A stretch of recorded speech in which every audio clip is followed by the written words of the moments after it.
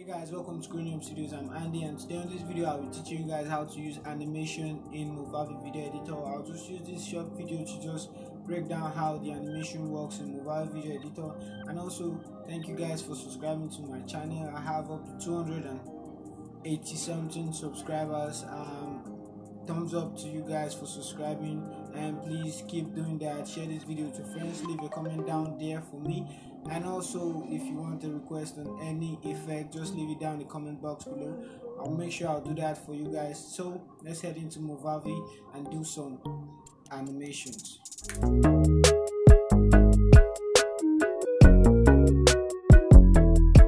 Hey guys, now we're on Movavi video editor. I've got my background picture and also my PNG logo. So guys, let's start this simple animation tutorial. So guys, I'll just drag my background clip down here, stretch it out a little, and drag my logo to the top. So I'll just drag that here and expand this so you can see how it comes clearly.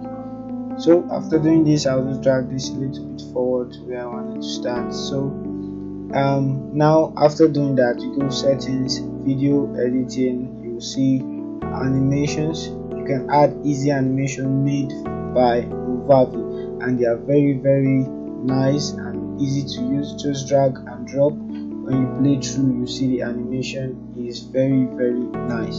So if you want to step it up a notch, you can just go to advanced and go to the start of your frame and add a keyframe. It will add two keyframes for you. First one is for the first keyframe where the size of your logo. So next thing, you go to the next keyframe. You can just click on it, drag it back if you want your animation to be fast, and if you want your animation to be slow, you can just click on it, drag it forward. And if you see, if you double click and make a change to this, you see the animation will be very slow to start. But if we drag this, double click on it again, double click on it and drag it backward and play through, you see the animation very fast. And I love fast animations for some shots.